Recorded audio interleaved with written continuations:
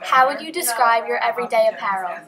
They're comfortable and soft. Comfortable. They're comfortable. Comfortable. Most comfortable to me. At Jericho High School, a majority of the students dress very similarly to their peers. However, there are some that dress differently.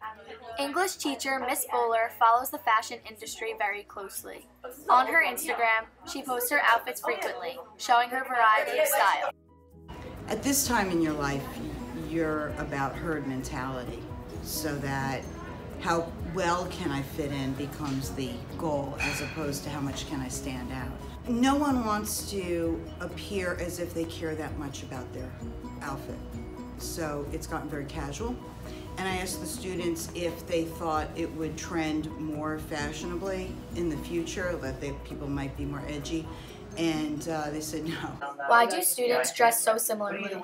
Because other people are dressing that way, so they're probably like, that's what everyone wears, I'm trying to wear it. I would never wear a dress because nobody does and I would get made fun of. I think because everyone just wants to fit in and they don't want to stand out, and I guess they don't want to be like bullied or like taken out of the group for wearing something different. People want to be accepted. Some people don't want to stand out. They want to just be one of everybody and to try and fit in. So I think in those cases, those people dress like they think everybody else is dressing. But then you also have some who want to stand out, and to stand out in a positive way, and that they think it's okay, I'll dress differently, all right? And that's how I'm gonna stand out and make my mark. What do you wear on a typical day of school? Usually like a dress or some jeans, crop tops. I wear it because it makes me confident, and I used to never be confident, so it's like good to make yourself happy or not care what other people think.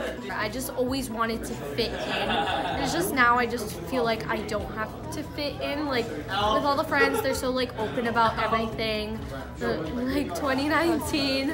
So I don't know, I just don't like dressing as everyone. And I just like the way that I am today, and I wouldn't change it for anybody. I know some people think that crop tops are too much for school, but what's best for me is what I think is what's best for me. And if my family approves it, I approve it. If I approve it, it's okay. Yeah. I don't care about what others say.